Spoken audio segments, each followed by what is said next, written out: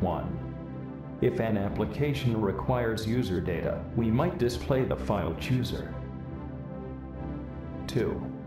Since this is an application, we need the app class. The root is based on box layout. The root has one function, select. This will be called from the Kivy file when the user selects any file.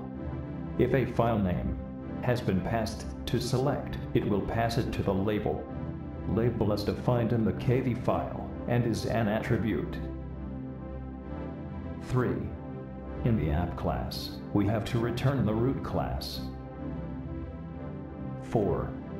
In the Kivy file, we define the outer box layout to have a vertical orientation, and then we start the inner box layout.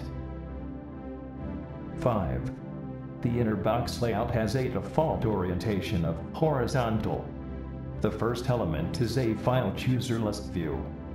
We first set a background color. The on selection is called when the user selects a particular file by clicking it. It will call the select function. 6. The next element in the box layout is file chooser icon view. We set a background color and route the selected file name to the select function. 7. Finally, we have a label. It has an ID of label, which was used earlier in the attribute definition.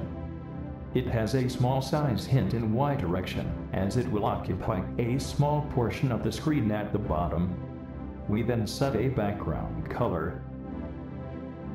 8.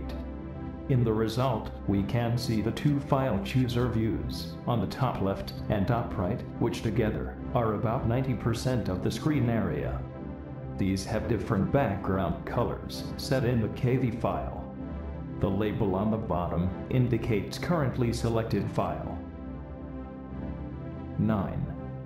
You can find additional information including the source code at pythonmobile.blogspot.com.